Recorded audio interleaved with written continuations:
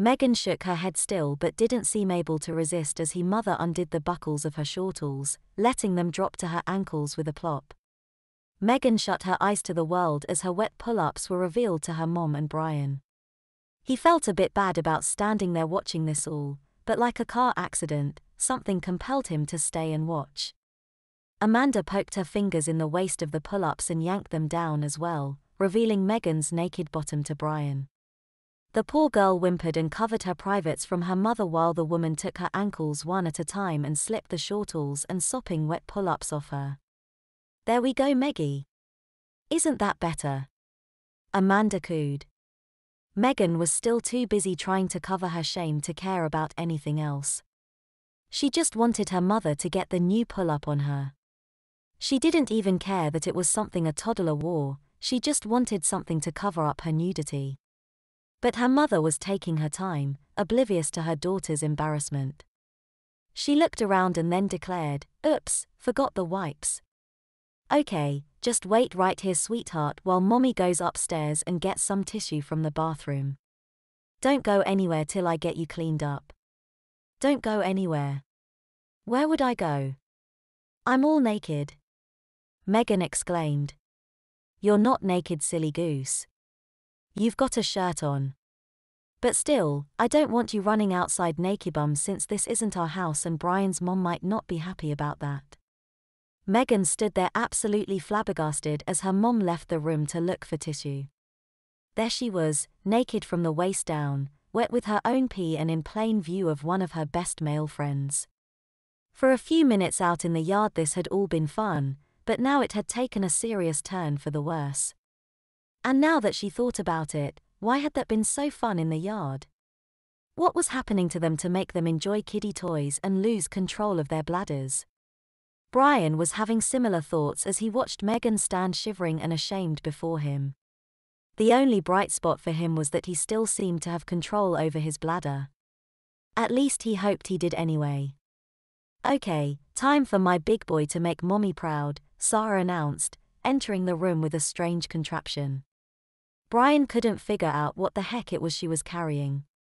It looked like a big plastic flower pot built into a stool.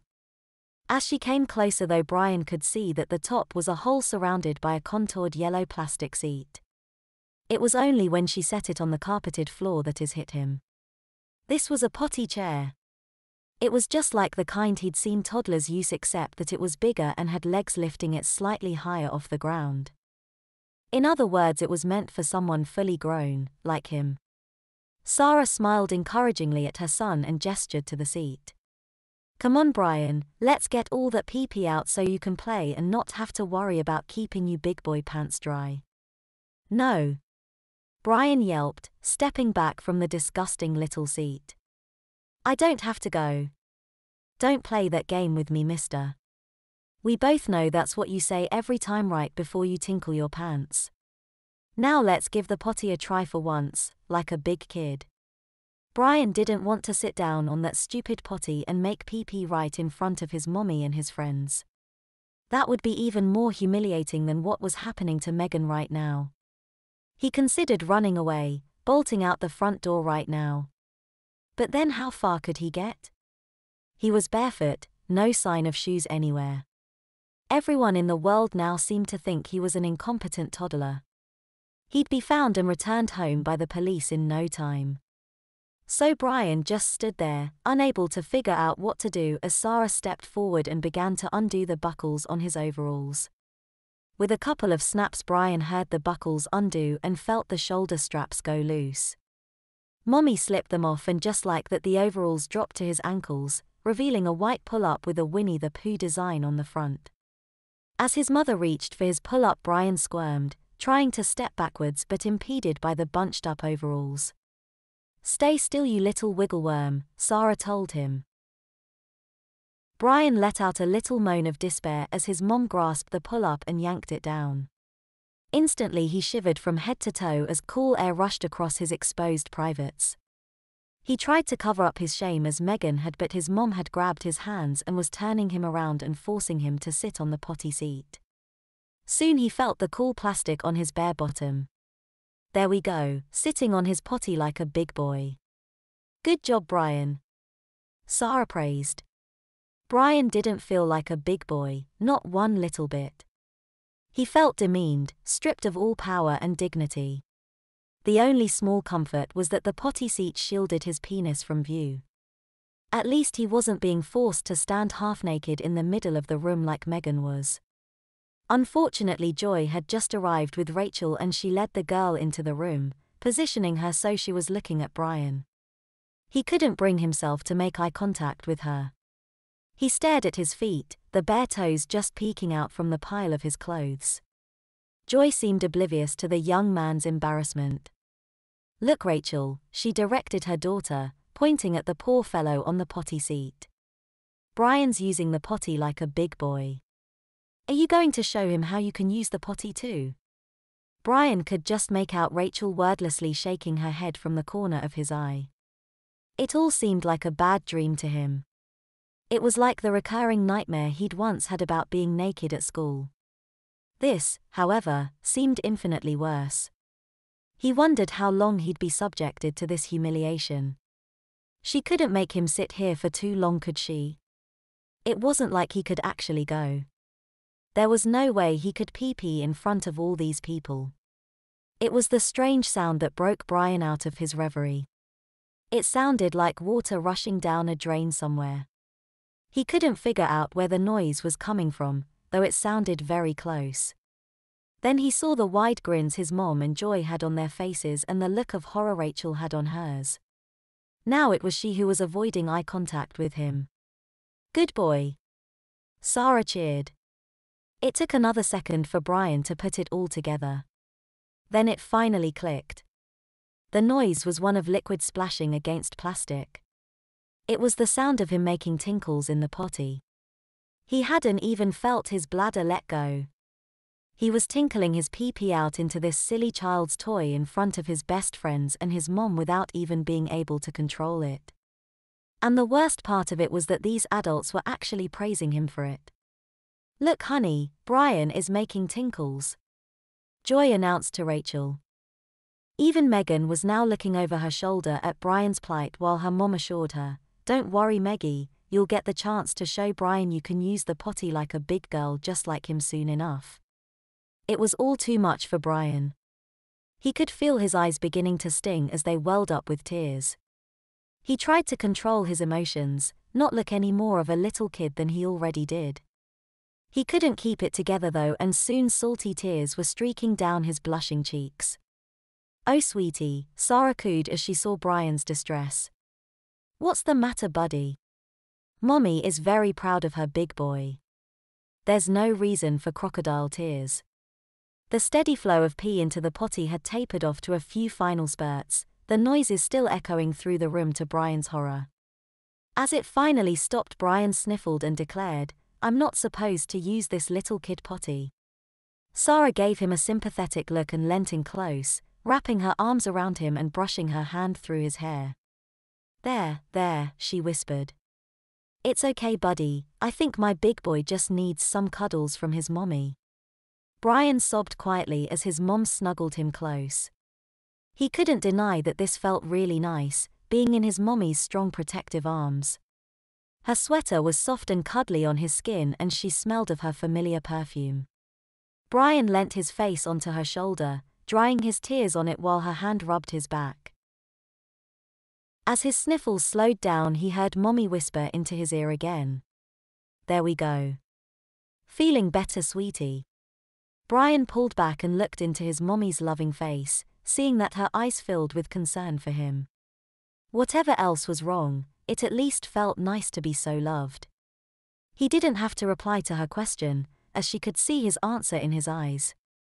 Okay, let's get you up so Rachel can make her tinkles too, she directed, lifting Brian back to his feet by his armpits and helping him back into his pull-up and overalls.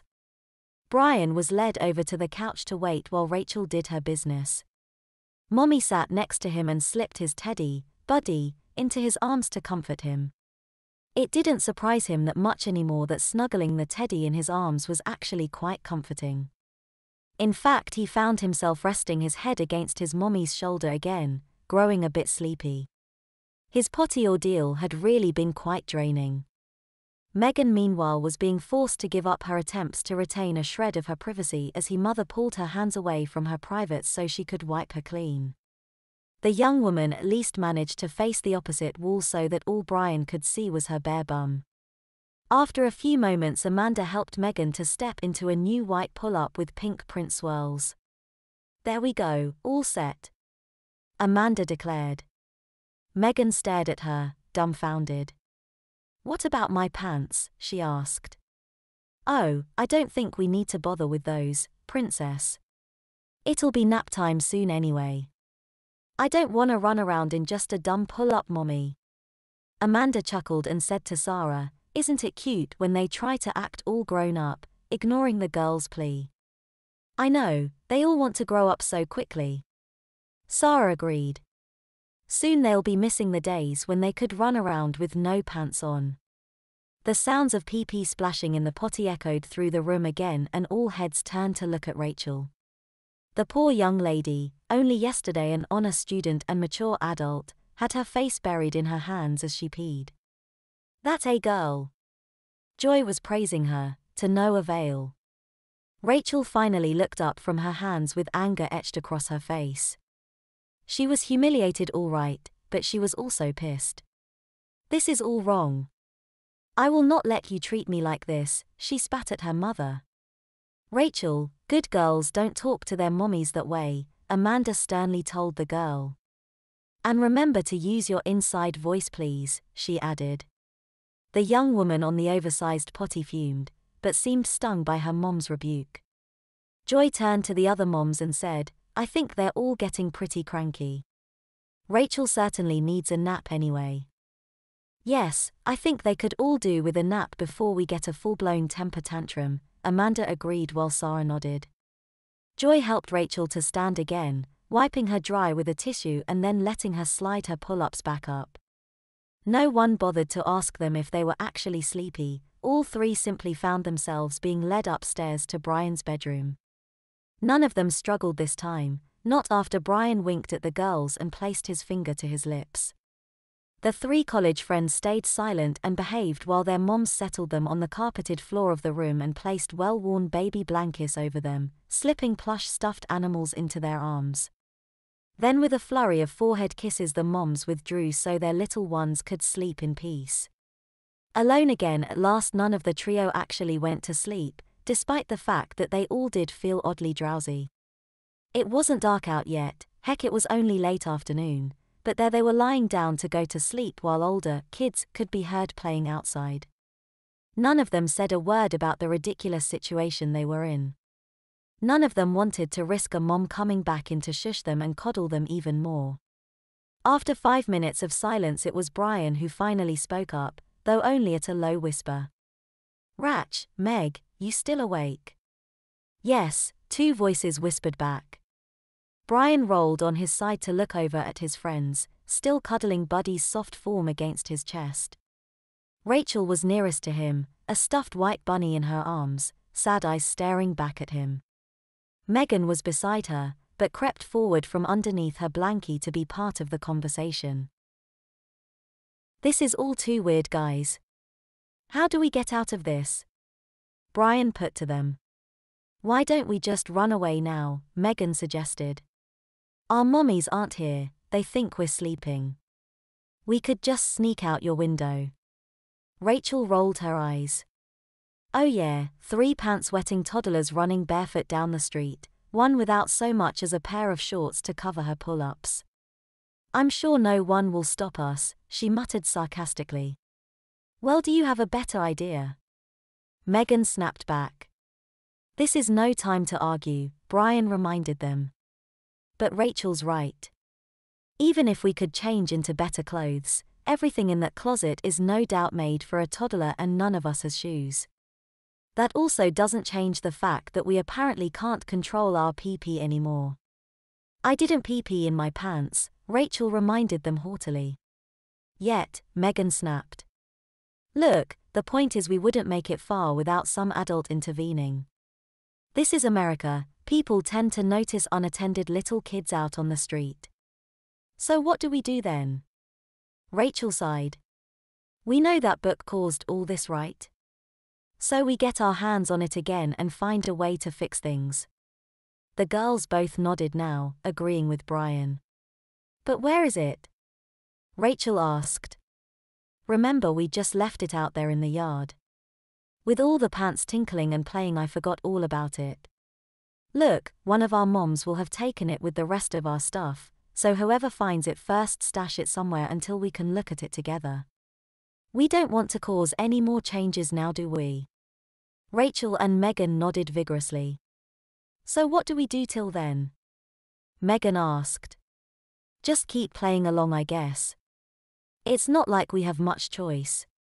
Yeah, but Brian, Megan began, her voice quavering now. There's something wrong with me too. I really enjoyed that place. I mean, it was fun going down that slide and climbing. I forgot how stupid I must look. I forgot I was dressed like a toddler.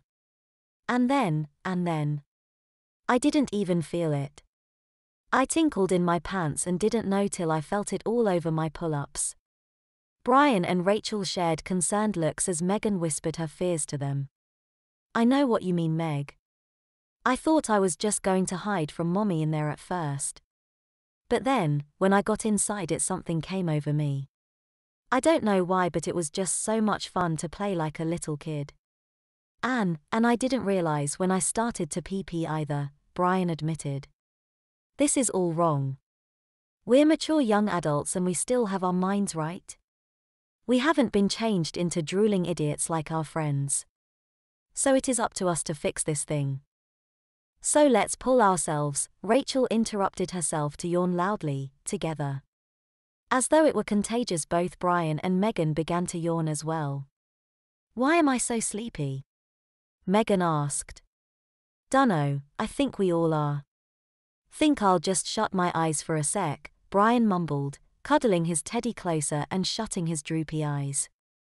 Rachel and Megan followed suit, and within seconds all three were fast asleep, cuddled with their stuffed friends at 4 in the afternoon. All dressed up. Wakey sleepyheads. Brian and the girls opened their eyes some time later to find Sarah standing smiling over them. Looking over at the window, they could see it was still daylight out, but it was definitely later in the day. They had actually taken a nap. Their mommies had been right about them being tired after all. Come on, you're 3, nap time is over. We need to get some nummies in those tummies now. We're gonna eat. Brian asked his mom. Yep, Rachel and Megan's mommies went and picked up their little brother and sister so we can all go out to dinner. We're all going to Pasta Pete's, Sarah announced. Brian swallowed a groan. Pasta Pete's was a local family restaurant, always filled with annoying kids and squalling babies. It wasn't the kind of place college kids ever ate at. In fact, he couldn't remember going there since he was about 10. Still, he forced a smile, remembering the decision they'd made to play along until they had the book again. They followed Brian's mom back downstairs to the living room where the other 2 moms were already waiting. As they entered the room, Brian got his first look at Dan, Rachel's little brother. She'd said before that he was dressed and acting like a toddler, so Brian was interested to see if the second reality shift had changed him as well. As soon as they set eyes on the 18-year-old young man, they knew the world had shifted for everyone once again. When they were kindergartners, he'd been a toddler.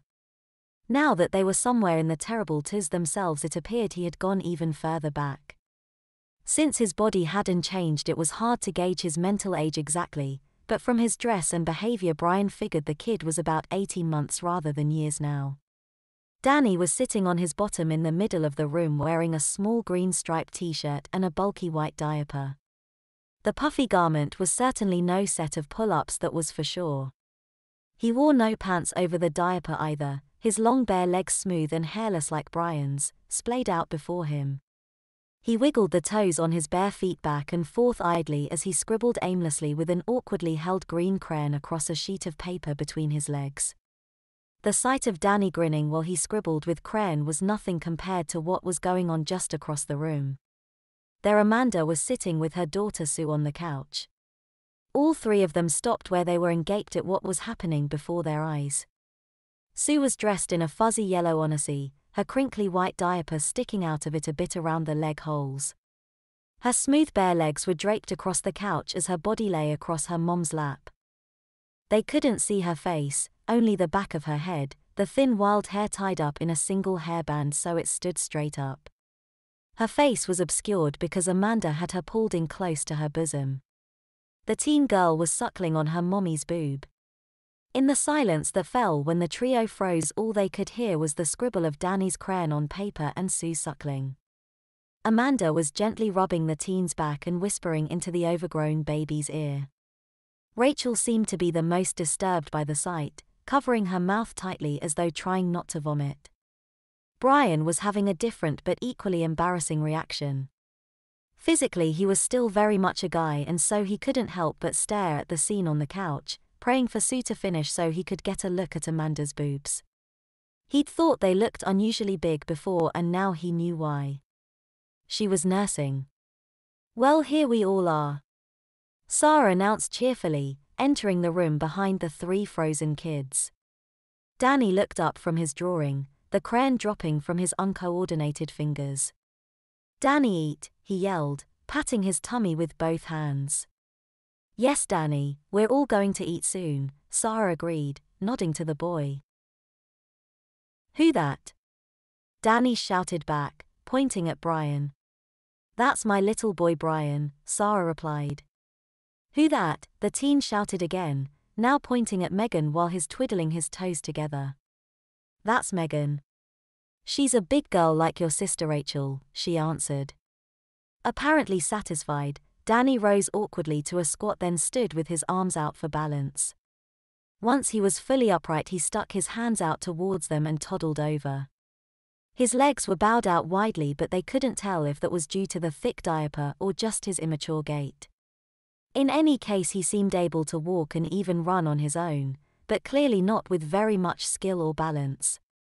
He made a beeline for his sister, wrapping his arms around the poor girl who was still trying to hold back an urge to throw up. "Ah!" Sarah cooed as Danny gave his sis a big baby hug. All eyes turned to the couch just then as the sound of suckling abruptly stopped. Amanda was easing Sue's mouth off her breast, a bit of white milky liquid dribbling down the girl's chin and a visible strand still connecting nipple to slack lips. The string of milk and spittle broke as Sue's head slipped back into her mom's cradling elbow. Brian's eyes were big as saucers and he felt drawn towards Amanda, not taking his eyes off her exposed breast. He moved across the room towards her, barely aware he was doing so. Amanda didn't seem to notice or care about his interest. She only had eyes for the big baby in her lap. Brian was standing right before her soon enough, licking his lips and feeling glad the tight pull-up and overalls hid the reaction he was having. Then a hiccup broke his concentration and he glanced down at the teen girl lying across the couch before him. Sue was a pretty girl, but it was clear that she was now nothing but a big infant. Her bare legs were bowed out by the thick diaper, even more so than Danny's. They twitched and kicked without coordination. Sue's eyes were wide open, but there was nobody home. The baby blue eyes stared vacantly between the ceiling and her mom's face, glassy and empty of recognition. A rivulet of slobber was creeping down her left cheek, her chin already wet with milky drool. Sue burbled and spluttered silly meaningless sounds before bringing her hands to her mouth and chewing on her fingers. As she mouthed them, Brian was able to see that Sue had no more than a couple small teeth. It was a stunning sight. "Is Sue all done feeding?" Sarah asked. "Yep, my little Susie's had her nummy-nums," Amanda replied, fixing her bra and doing her shirt back up. "Okay, let's get the kids ready," Sarah said. Joy came in from the kitchen and headed straight over to where Danny was now playfully turning the hallway light switch on and off. She was carrying a pair of elastic waist khaki shorts. "Okay, buddy boy, time to get you all dressed up for the restaurant," she declared. Danny cooperated while she slipped the shorts on him. He seemed too enthralled with the light switches to even care that he was being dressed. Brian doubted the boy cared one bit, was he was dressed in anyway. In his state of mind, he probably would have been happy to go to the restaurant buck naked or in a frilly pink dress. Amanda set Sue down on the carpet and rummaged through a bag to get something for Megan to wear. Soon she emerged with a pair of pink shorts. "Okay, sweetie, come to mommy," she beckoned. Megan was all too happy to comply. She was sick of being the only one with no pants on. Little pink shorts with hearts were not her usual, but they could have been so much worse. So she let her mom slip them over one foot at a time and pull them up. It was a relief to have her pull-ups covered up at last. In fact, she was better off than Rachel now, as her short little dress failed to hide her puffy pull-ups.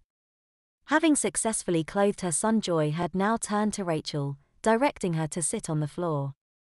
Rachel had done as she was told, hopeful she'd be dressed in something at least marginally better than the silly outfit she had on at the moment. She was not a fan of frills and cutesy short dresses, even on little girls. She'd have been happy even to be dressed as her friend Megan was. But when Joy returned from the front hall, she didn't have a new outfit for her daughter, just a pair of glitter-covered jelly sandals which she proceeded to strap onto the pouting girl's feet. With the kids dressed, the other two moms seemed ready to go as well. Amanda scooped Sue up from the carpet and steadied the teen girl on her hip, slipping a red and white binky between the girl's lips. Brian looked around and furrowed his brow.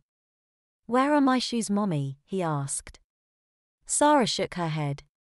"Don't worry, honey, you'll be fine without them," she assured. Brian shook his head.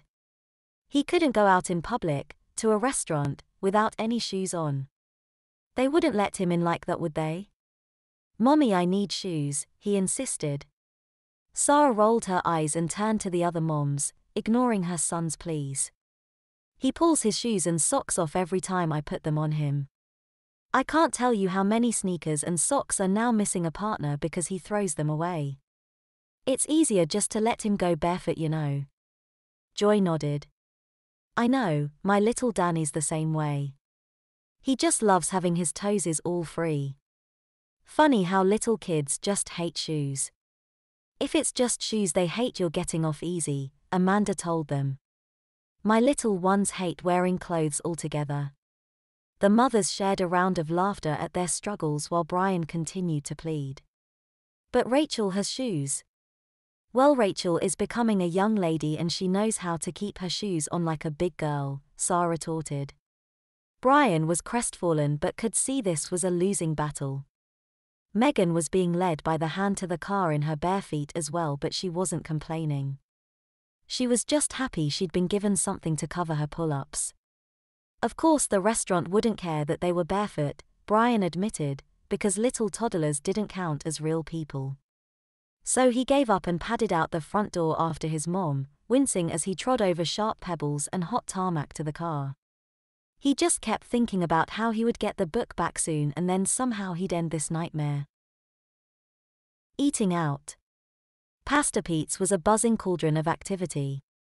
Families with screaming kids sat at every table while waiters in tacky white shirts, red bow ties, and black suspenders rushed about with large trays of food. It was a cheap family restaurant, all right, complete with red and white checked plastic tablecloths and pictures of stereotypical Italian street scenes on the walls. As they waited for a table to open up, Brian looked around at the other families seated or waiting for a table. Men a few years older than him twisted back and forth excitedly while parents held their hands. A 40-ish woman tied a bib around the neck of a messy-faced young lady about their age. Brian decided that in this new world children stayed infants much longer than normal, but then rather suddenly grew up between age 18 and 30. He saw no appreciable difference in behavior between kids who looked 16 and those who looked 10. After 10 minutes of excruciating waiting in the crowded entry area, a man in a stupid waiter outfit topped off with a straw boater hat appeared with a set of menus. He looked over the assembled family and smiled pleasantly at them. He didn't groan at the sight of a gaggle of unhygienic and potentially vagrant young adults in a restaurant without shoes. All he saw was a group of cute 20-year-old toddlers. "Welcome to Pasta Pete's. Follow me please," he directed. The table was made up for them already. Two of the chairs were quite different from the rest. They couldn't really be called high chairs because of course they didn't lift their occupants any higher than the normal seats. Yet they looked like high chairs. They even had straps to buckle occupants into them. 3 other chairs at the table had red booster seats on them. The trio knew these were for them and they took their special seats without comment. They had been sat next to each other, a cup of crayons and 3 placemats with lots of kids' puzzles and games laid out before them. Trying to get their minds off their predicament, they each took a crayon and began to work on the puzzles while the moms got the babies settled in their high chairs, threading legs through the holes and doing up seat buckles. Sue's binky dropped from her mouth and she immediately began to squall. Luckily Amanda found it and cleaned it off quickly, reinserting it in the crying girl's mouth. Her tears were gone as quickly as they began. Returning his attention to the puzzle, Brian found the maze he was working on trickier than expected. For one thing, it was very tough to manipulate the crayon. He couldn't grasp it correctly for some reason. He'd used pens and pencils for years, but the manner in which he was supposed to hold one escaped him. Sending the crayon where he wanted to was equally difficult. He kept crossing the lines. Even worse though, he couldn't seem to think ahead. He kept hitting dead ends in what should have been a simple maze. The whole thing was frustrating and worrying. Brian finally abandoned the maze and threw his crayon away, looking over at his friends' papers to see they too were having trouble. Rachel was having a hard time just connecting the dots on her mat, while Megan's usual drawings were now nothing but scribbles. It was quite a relief when the food finally came, though Rachel was particularly upset their mothers had simply ordered for them without even asking for their preferences. She didn't want plain old spaghetti, but no one would give her a menu, and even if they had, she knew she wouldn't have been able to read it anyway. As the waiter set down plates before them, the moms were all quickly out of their seats, tying bibs around Sue and Danny, then turning to the toddlers. Joy picked up Rachel's napkin, unfolded it and began to stuff it into the neck of her dress like a makeshift bib. "Hey, stop it. I don't need that," Rachel insisted, twisting back and forth to escape her mom's hands. "I'm sure you'll be a big girl and be very clean for me, dear, but just in case we need to keep your pretty dress clean." "Pretty dress? I hate this stupid thing, just leave me alone," Rachel wailed loud enough to make heads turn from nearby tables. "Rachel, don't make a scene," Joy scolded. "Sit still and be a good girl or there will be no dessert for you." Rachel pouted but quieted down, not because of the threat but because she realized people were indeed looking at her like a bratty toddler. Megan and Brian said nothing as their moms tucked napkins into their shirts the same way. If coloring with crayons had been hard, eating was near impossible. Brian blamed the utensils. While the adults had normal metal forks and knives, they had to make do with simple plastic cutlery. Abandoning the proper adult grip, Brian held his fork in his closed fist and shoveled the spaghetti into his mouth as best he could. Sure enough, it wasn't long before his napkin bib was stained liberally in tomato sauces. He was certain his cheeks and chin were no better. It took all his concentration to bring the fork to his mouth properly. His only consolation was that Rachel and Megan were doing no better. "This is stupid," Rachel finally declared, throwing down her fork and crossing her arms in frustration. Joy looked up from her meal and gave her daughter a firm look. "Rachel, finish your meal," she said calmly. "No. I don't even like spaghetti with tomato sauce." "Rachel, if you don't finish that, no dessert for you tonight." "I don't care." "Really? You won't care when your friends Brian and Megan are eating yummy ice cream and you have to just watch." Rachel said nothing, but didn't even look at the food. Joy sighed and got up from her seat, going to Rachel's side. "Rachel, you are going to eat your dinner or Mommy will have to feed it to you like a little baby." "No." Rachel gasped, looking up at her mother with terror. "Yes, Rachel, eat like a big girl or like a baby, it's your choice." Her bottom lip quivering, Rachel picked the fork back up and shoveled another messy load of spaghetti into her mouth. "I'm not a baby," she insisted. I know that, honey, her mommy assured her. You're a big girl who can feed herself. Now show mommy how you can finish all your food, Joy encouraged, rubbing Rachel's shoulder. By the end of the meal, all three were feeling quite silly about how messy they'd gotten. Although they weren't nearly as bad as little Danny, who'd fed himself with his fingers. The giggling teen's hands, cheeks, and chin were all red with sauce. Megan was feeling a bit overly full from the meal, even though it hadn't really been that much. She burped loudly and then cringed with embarrassment at her faux pas. The mothers just smiled and giggled at her rudeness though. As the moms worked on cleaning their babies' faces with wet naps, Danny's smile left his face and he got a look of intense concentration. For a moment the trio wondered it may be some of the old Dan's adult mentality was trying to break through. Then they heard the rude noises, muffled by his diaper and shorts, erupting from him. Loud farts and little popping sounds could be heard as he squinted and grunted softly. Brian gasped and looked away when he realized what was happening. Rachel was frozen in horror watching her own brother soil himself. Megan was absolutely disgusted. The teenaged young man smiled again as he finished his business, looking up at his mommy and announcing, "Poopy." "Uh-oh," Rachel chuckled, "I think we have a little Mr. Stinkerpants here." The smell of what the young fellow had done wafted through the air, leaving no doubt he'd made a real load in his big diaper. The scent of it and the smile on Danny's face was too much for Megan. She gagged and covered her mouth, but combined with her indigestion she couldn't hold it back. Megan vomited a bit before regaining control. It wasn't that much, but it was down her bib and badly stained her shirt. Just the sight of the disgusting stuff on her Sesame Street shirt made her want to throw up even more. "Oh, Megan!" Amanda exclaimed, rushing to her daughter's side. "Are you feeling sick, honey?" "It stinks." Megan managed to blurt out. "Oh, poor girl, you must have eaten too much, baby. And you've gotten it all over your nice shirt too." Megan blinked back tears, looking around her and realizing people were staring. "I'm sorry," she mumbled. "It's okay, honey, mommy will get you all cleaned up." Amanda turned to the other moms and asked, "Could you watch them for a sec? I need to go to the car and get her a new shirt." Sarah nodded. "I'll watch them. Joy, you just go take care of Danny." Joy nodded and unbuckled the boy from the chair. "Okay, little stinker, let's get you changed," she chirped, leading the still grinning boy to the bathroom with the diaper bag over her shoulder. Amanda tutted as she looked over the mess her daughter had made of her shirt. "Okay, honey, let's get you out of this messy shirt. Mommy will get you a clean one from the car," she told Megan, grasping the bottom of the shirt and pulling it up.